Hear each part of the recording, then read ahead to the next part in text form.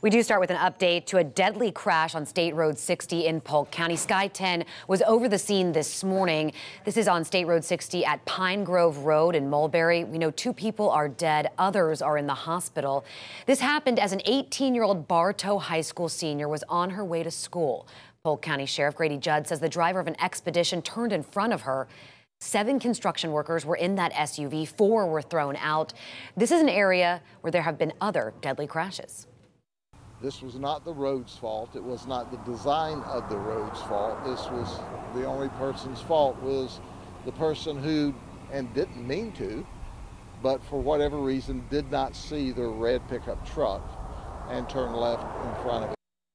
The Bartow High School senior was driving that red truck. She's supposed to graduate next Wednesday. She was taken by helicopter to Tampa General Hospital. And we are staying on top of all of this. And coming up tonight at 5, or starting tonight at 5 here on 10 Tampa Bay, we're looking into claims from people in the area who say this specific stretch is dangerous.